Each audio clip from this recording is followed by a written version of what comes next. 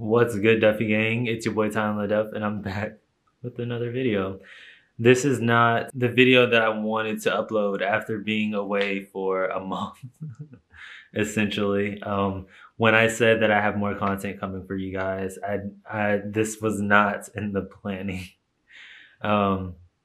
Before I get like super deep into this video, I know you guys clicked on it because you guys want to know, oh, what's the tea?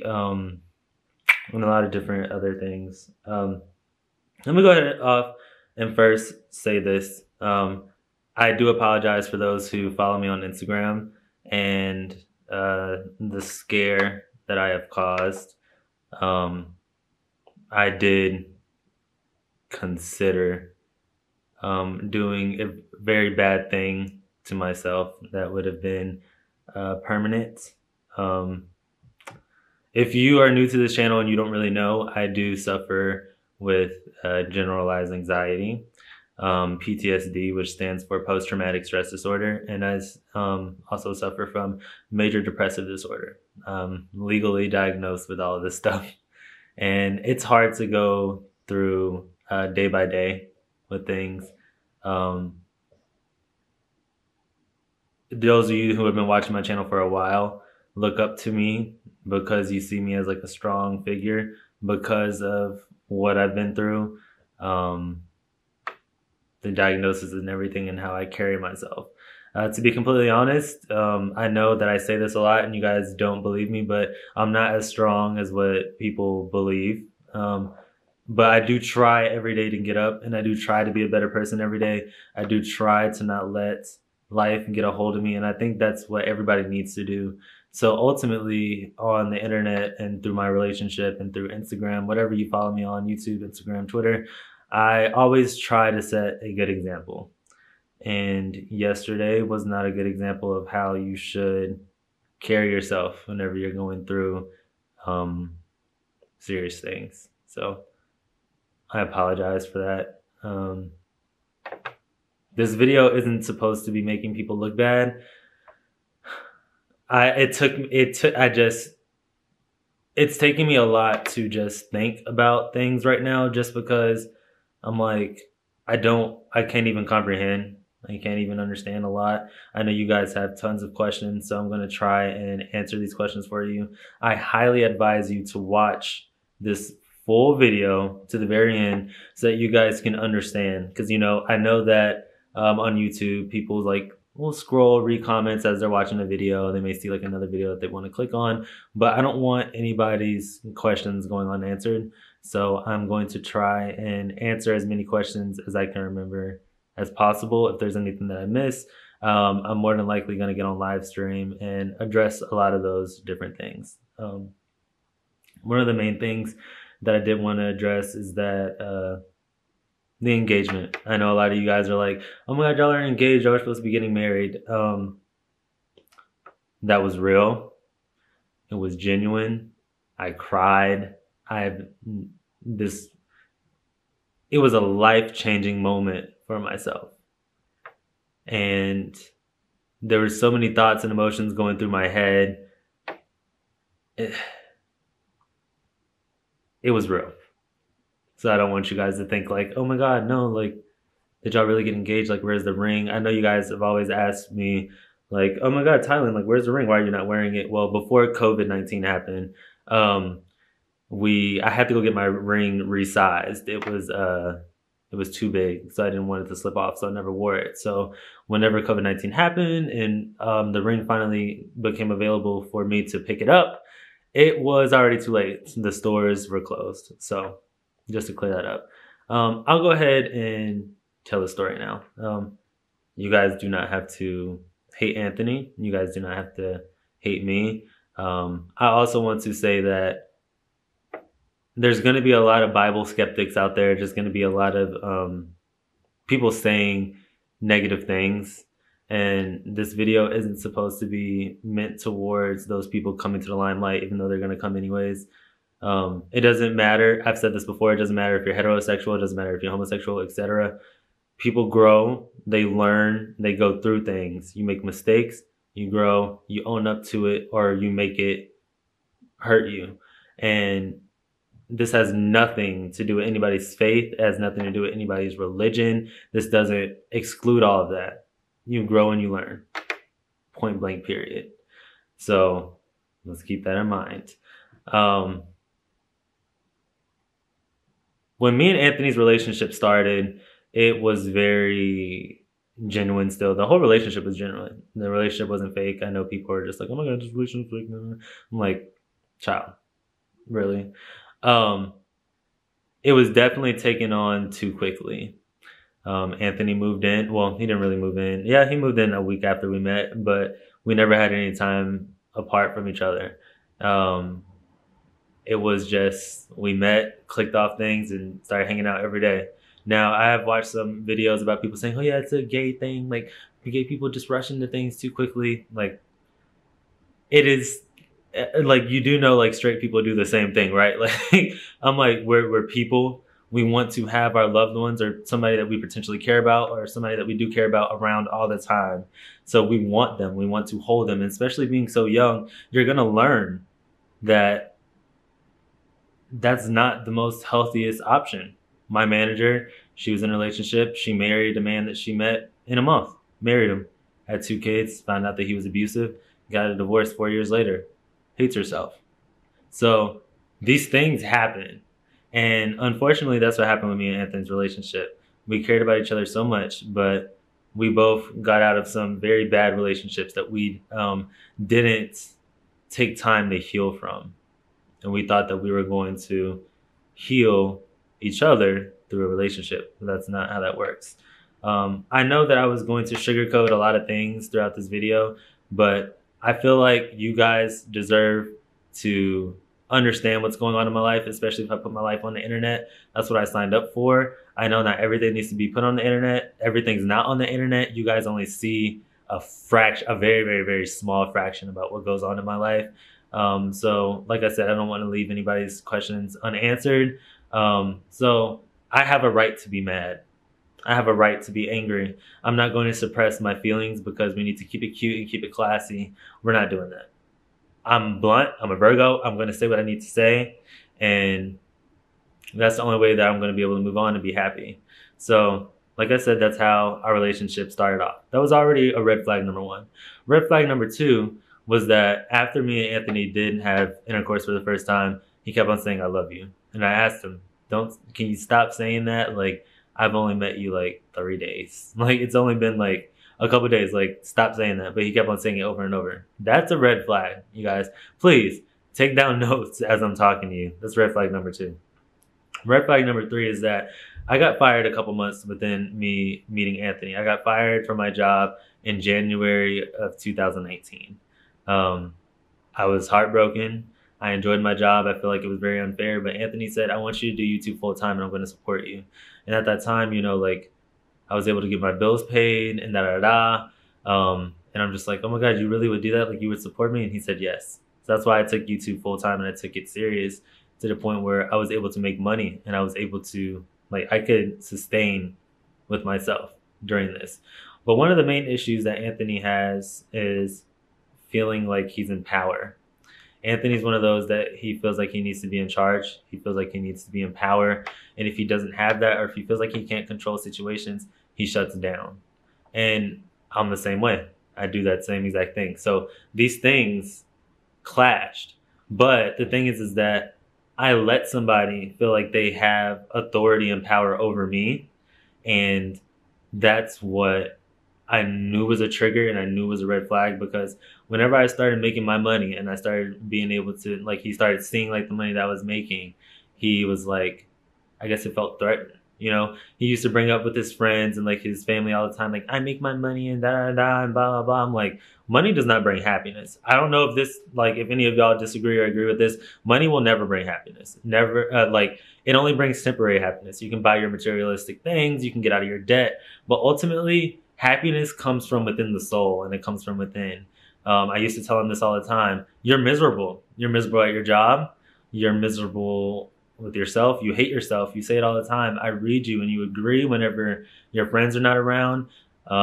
You agree whenever your guard is down. But whenever your guard is up, you want to be so defensive and it starts an argument. I always asked him, if you need me to like amp it up 2 times harder than what I'm doing it just so you can go find another job, tell me, do so. But due to his current situations, he feel like he couldn't get another job because of his life choices that he decided to make growing up. Um, that's on you. You know, you helped me get out of the rut. I want to help you get out of the rut. But you can't help somebody that does not want to be helped. Point blank. Period. You guys can go to the rainbow and back, the moon and back, the universe. Hell, you can go to heaven and try and bring them up there. You can't save anybody that doesn't want to be saved. You can't fix them. You can't fix them with that. Another red flag was his friends. His friends are very, very toxic. I asked him, why do you want toxic people around? Why do you accept toxic people being in your life? Because this is not good. It's not good. Anthony always used to ask me, I think all your friends want to fuck you and that. And I'm like, but meanwhile, it's his friends that want to smash me. And I'm like, dude, you see this. Like, for instance, this may be, I don't know if it's going to be graphic or anything like that for anybody, but disclaimer, skip this part if you are very sensitive. I used to get super drunk. I used to go out and then come home and be super drunk. And Anthony had a certain friend over, and he was weird. He used to, like, as I'm laying in my bed or like laying on my couch, I'm just super like vulnerable. He would dry hump me while I'm laying down. And I always was like, Anthony, this is your friend, get in control of your friend, but he wouldn't. When we got into an argument about that, he said, it's because I'm waiting for you to say something. And I'm like, what? If I'm telling you, get off, or if I'm vulnerable and I need you to be like, get him off of me, I don't need this, please move him. Because, again, if you've been watching this channel a long time, you guys know what I've been through in life. That's just highly unacceptable. And it has nothing, like, again, I'm saying, like, it has nothing to do with majorly Anthony, but the enabling of bad behaviors, the enabling of toxicity, the enabling of your friends are always trying to go fight or trying to do this. And it's toxic. Always saying like, oh, I got hands, I'm going to throw hands. Like, all this brought out the toxicity within me. Like, it started making me toxic. I love people, and I genuinely have a deep-rooted connection with the human race. And Anthony always used to say, why do you care about people so much? Why are you so? Because I want to make a mark on this world, and I want to make a positive mark. But whenever you allow somebody in that's very toxic, it makes you toxic. And I will not deny that it made me toxic.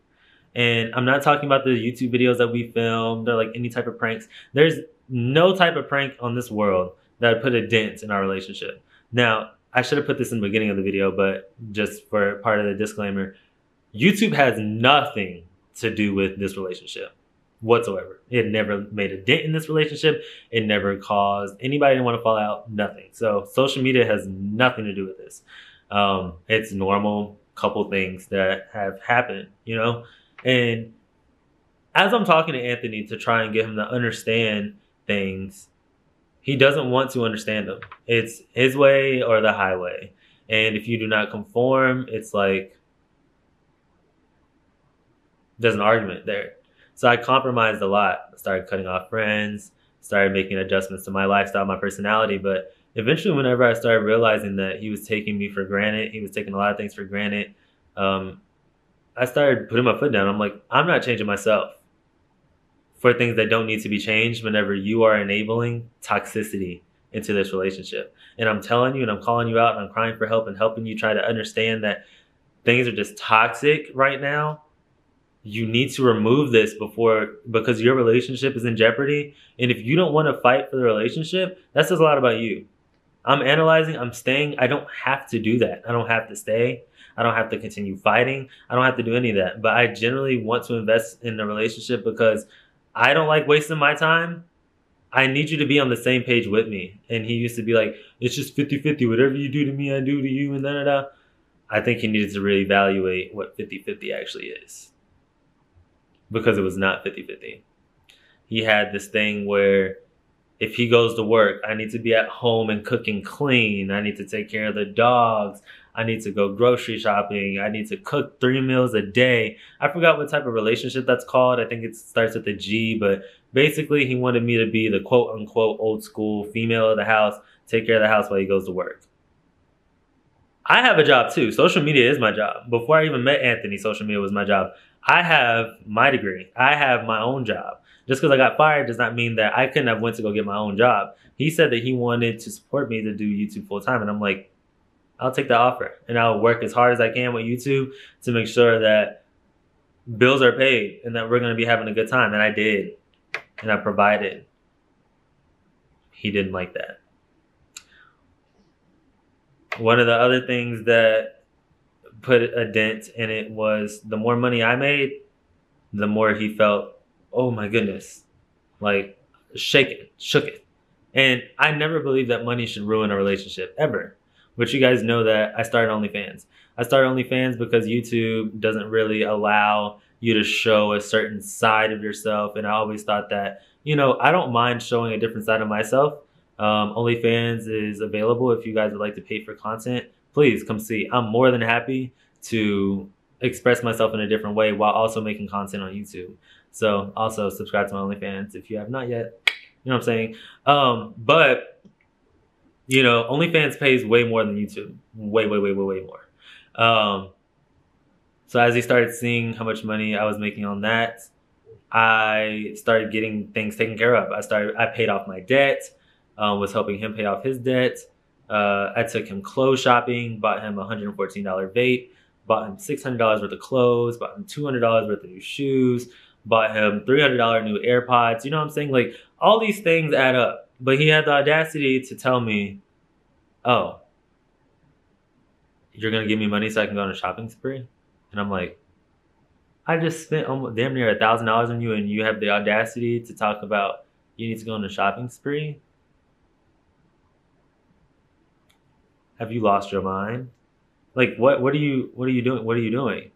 And 2 days ago, one of the biggest arguments that blew up was that after I took him shopping and spent $500 on him this day, or $600, I bought myself $90 cologne. He got upset, yelled at me, cussed me the fuck out in the mall. So guess what I did? I'm a Virgo, baby. I cussed him the fuck out too. And I said, come on. So we got into a big heated ass argument because he's like, you complain about the AirPods that you bought me, but and you're buying cologne. I'm like, didn't I just spend $600 on you today? Can I please spend some money on myself? What? Have you lost it? Have you completely lost your mind? What? He's like, you need to give me half of whatever you're making so I can go buy my stuff. And I'm like, wow. Money is the root to all evil. This is crazy. And one of the biggest things that I never opened up to you guys with that also put a damper in my perception of the relationship is that back in December of 2019, we got into an argument as well, which I told him to get out of my apartment, and he got out. That same night, he went to my stalker's house. He made friends with my stalker. I told him I don't feel comfortable. I told him before that whole situation happened. I told him I don't feel comfortable with you talking to my stalker. I don't even know why you would want to be friends with him. I know you met friends, and he was just like, oh yeah, such and such knows you, and da-da-da. And I'm like, that's my stalker. Like, nip that in the butt. You should have nipped that in the butt. You want to complain about my friends and how I shouldn't have friends and that all my friends want to F me, but yet you're making friends with my stalker. So whenever we argued, out of everybody's house that you could have went to, you went to my stalker's house. Because God knows what you did there. I don't even know. My stalker's a hoe. I do know that. To put a huge damper into my perception of how he operates. But yet, we made up. And I was able to push that to the side for him to propose to me in January. Cried. So many emotions were going through my head. As in, like, where's his maturity? If I need to make sure that we're grounded before I sign them papers. Because if you're already trying to be manipulative and controlling, and I haven't even signed the papers yet, God knows what you would do whenever I sign the papers to get married. But also, you proposed to me, and I do love you, and I want to live the rest of my life with you. But I can't be the one that's constantly fighting, the one who's constantly trying to make you better, the one that's constantly trying to push you to do better, to help you understand things. And you're dismissing me, getting angry, storming outside, gonna go get drunk and driving, going to Stalker's house, going cussing me the fuck out, telling me to fight and da da da. And I'm like, I'm not going to jail behind harming my spouse. I'm not doing that. I can't. Especially if my spouse is squaring up to me like this. And I'm like, you're squaring up to me like this? I can't even take you serious if you're squaring up like this. Tuck your chin. Put your arms down. Stop. Don't be squatting all the way to the ground like you're about to do squats. Like, I'm like, there has to be some mental disorders here. And as I'm in this relationship, I'm realizing how it is deteriorating me as a person. I started slacking on YouTube a lot. I started going to the doctor and my blood pressure was high, higher than it has ever been in my life. If you guys don't know, my best friend passed away. My best friend passed away in 2013. It triggered me to have PTSD. She took her life. Very close friend of mine. And my blood pressure now is higher than back then. That should say something. From February of 2020 to April of 2020, I gained 30 pounds unhealthily. That's not normal. It's not normal. There's definitely things, it just started taking a mental toll. He started having anger outbursts, started just whatever over it. And I'm like, Anthony, I can't keep arguing. I can't keep having my blood pressure skyrise because you know what you're supposed to be doing. You know that you're being toxic here, but yet you're ready to point the finger whenever I get triggered. Because when you tell somebody to do something over and over and over, you start getting upset at the fact that they're not listening. It makes you angry. Like, you know what I'm saying? Like, I can't keep saying to fix this, and you're saying, I'm going to fix it, but you never fix it, and it constantly puts a damper in the relationship. There's nothing that I can do about that.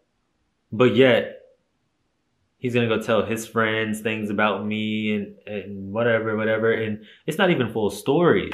Talking about how I'm abusive and I'm this and that. And I'm like, dude. So I'm good at reading people. So I always bring these things up. And I'm like, I bet y'all haven't heard the real story. How? Let me tell you. Then they're like, oh, wow, you didn't say that. And I'm like, there's two sides to every story. Anthony has a right to tell his side of the story if he wanted to. But the thing is that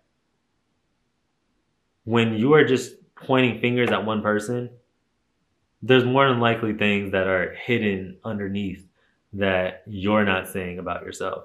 And I'm here to say, I haven't been the most perfect person just because of me getting triggered. There's better ways that I could have handled it. There's better ways that I could have kept my cool about a lot of things, but I didn't. I got tired of repeating myself. I got tired of fighting for a relationship that it felt like it wasn't being fought for equally. Because there's more to relationships than let's smash, being a comfort zone. No, I don't want to waste my time. I want you to be here forever. When I get in a relationship, I want to settle down. I want to have my life going with you. But I can't have my life going with a mentally deranged person. And this isn't saying that Anthony and I can't get back together anytime down the road. We talked today. But there's just so many things that need to be worked on. So many toxic things that he knows. And a lot of this doesn't even stem from me. It stems from his childhood. It stems from his parents.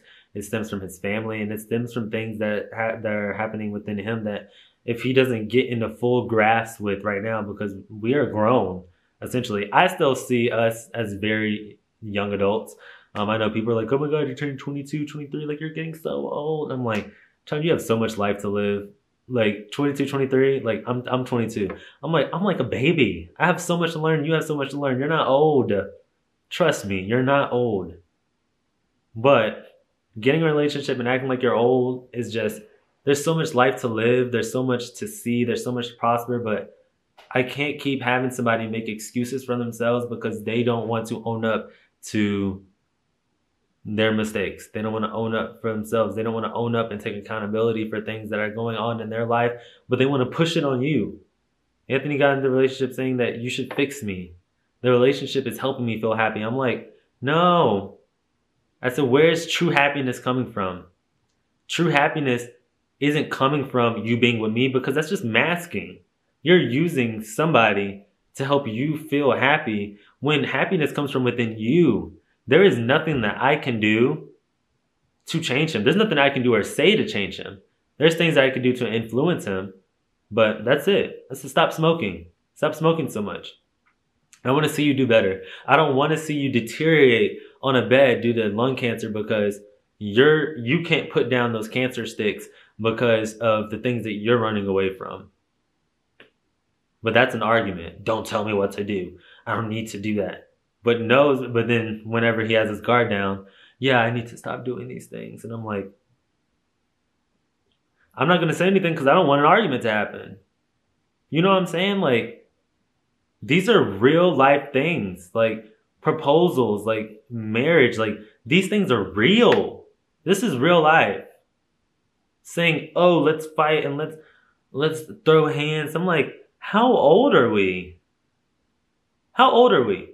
Seriously, this is not high school. This is not your friend that you're trying to harm. This isn't somebody on the side of the street that did us wrong. You are trying to harm your spouse. But I'm not the one. So I'm like, if you want to swing, you can swing, most definitely. But it's not going to be good in your favor. But I'm not going to ruin my life over somebody that hates themselves. And it's almost like I feel very sad, and I feel like with me being a Virgo and me being an empath, I wanted to help. I wanted to see positive change. I stayed in the relationship longer than what I should have and tolerated a lot, but I shouldn't have. And Anthony's not a bad person. He just has a lot of things that he needs to let go of. He needs to grow and prosper from. And, you know, there's not any amount of explaining that is going to happen in this video to help anybody get a good picture of what goes on behind closed doors, because the only people that truly know what goes on behind closed doors is me and Anthony. This was our relationship. I spent more time with Anthony the past 2 years than I have with my own mother. It's crazy. So even though I'm telling my story and Anthony tells his story, it's like, okay, so who? Like, this is adult. These are real things. And I know a lot of YouTube couples that break up get on here and they bash one another and but this is real. This is real life. And this is about the most realest I've been with y'all in a very long time. My friends and the people in my life has seen Anthony and what he does and how he acts, and they supported us at first, but then realized they used a very, like, none of them in a group would say this, but they're like, you're here and he's here. And like, he's not a bad person, but y'all are on two different spectrums. Y'all are on two different wavelengths. Y'all are in two different mindsets, to the point where he's just weighing you down. And honestly, I agree, because I thought about this last year, kind of close towards our anniversary. I was like, I feel like you're weighing me down in life. I can't keep on picking up your slack. I can't keep on paying money to fix things for you, or stressing myself and breaking my back for you when you don't want to get yourself together. And it's like, how do I do that? So with the argument that happened, which led to our breakup, because it's something so small, but so many big things that led up to it, was like, I'm over it. I'm done, dude. I can't do this. I'm done. So to see things just go down the drain and just, it's over. It hurt me. Like, the breakup triggered my PTSD, probably triggered the loss that I've had. And I just, it broke me, because I hate wasting my time, and I hate feeling like I hurt somebody, and I hate feeling hurt. And I wanted to end it. And I didn't, like I said, I didn't handle it properly. I'm so sorry for the people that have hurt during these past few hours. I know a lot of people were saying, "Oh my God, is this a prank?" And that, and I'm like, nope, it's not. I wish it was. I wish life was pranking me. I woke up this morning and felt sick. Felt sick. The person who stopped me was my friend Nick. He helped me. He came and he stayed the night. We talked and I was ready. But you should never make a permanent decision over somebody, or you shouldn't make a permanent decision in general. You shouldn't. And I set a very bad example, and I'm so sorry for everybody. I'm so sorry for my actions. I'm so sorry because I feel like I let people down. I wanted to be a positive role model always, and I wanted to break down barriers, and I wanted to experience different, help people see a different side, especially when you guys message me. When you guys message me y'all's personal things that go on in y'all's lives, I definitely feel it, and I want to just sometimes just hold you, and I want to take away so much pain and anguish and just anything that y'all are going through because this world is crazy. But this is Duffy Gang, and we are a family, and I hope that you guys have subscribed for me. This channel has always been Tylan LeDuff. I'm giving you guys insight about what goes on in my life. I love you guys to hell and back. I just wish things would have ended differently, and I hope I always have you guys' support. And I need to keep up. I need to get you guys in the loop about what goes on in my life. And I'm so sorry for anybody that I've scared, and I'm so sorry for everything. So I love you guys. Like I said, if there's anything that I missed, I will get on live stream. I don't think there's any need to make another video. I'll probably make another follow-up video explaining what goes on here now and vlog more, and more content is going to be coming. I do feel like there was a heavy burden and a heavy lift lifted off of me, and I love you guys so much. And I love Anthony, but I don't love toxicity, and I don't love being put through things that are affecting my health, my mental health, emotional, physical well-being. I can't do it. So I love you guys. This is an update of my life. Just know that I'm good, and I hope you guys are good as well. I think I said enough of what I need to say without trying to sound rude, without trying to sound like I'm throwing anybody underneath the bus. There's a lot that went on in this relationship that I was fed up with. This toxicity. Eventually, poison takes over, and it ends things if you don't fix it and take the poison out. So I love you guys so much. If you are new here, subscribe. Leave a comment down below. Like this video if you like it, and I'll see y'all in the next video. I love y'all so much. Thank you. Goodbye.